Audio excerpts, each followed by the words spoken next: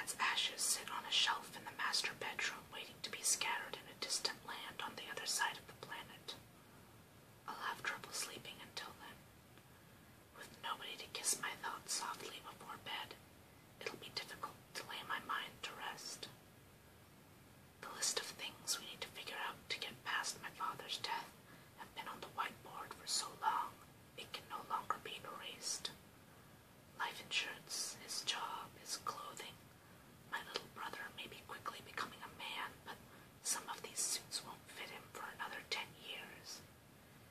He wears a pair of my dad's pajama pants to bed every night now. It's the only thing that'll stay up. I wear my father's pocket watch and read my father's books because I want to see time like he saw it. I want to see the world like he saw it. Now all I have is my name to remind me that part of him will always be with me. It's the reason why I'll never change it. My first, which means I am your daughter. My middle, your first. My last, your last. Daddy, I am half of you. I recognize these patches in my flesh, how my hair feels like feathers, and you always smelled like new books. When you passed away last August, it was sunny outside, but inside it was raining, and I think my last words to you were, 5 more minutes.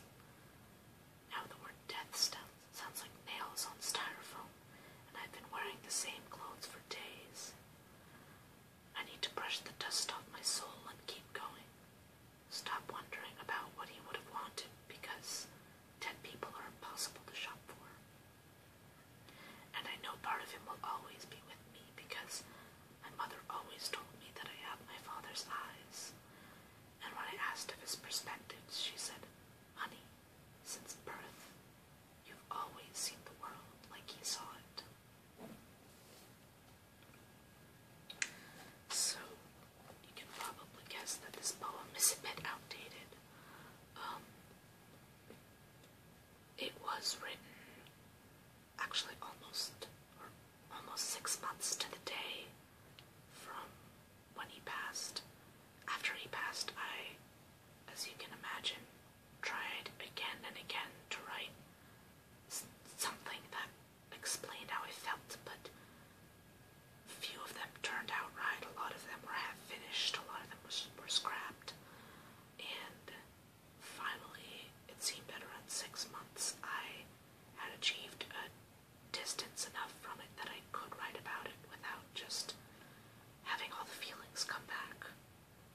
So I wrote this, and I never really edited it, so it's more raw, I guess, and different sounding from some of my poetry that you've heard before. It rambles a lot, but then again I ramble a lot. And yeah, as you can imagine, his ashes were scattered a year from his death because we went to India to scatter them. My dad's pocket watch doesn't work anymore, so I actually have it sitting on my desk right here.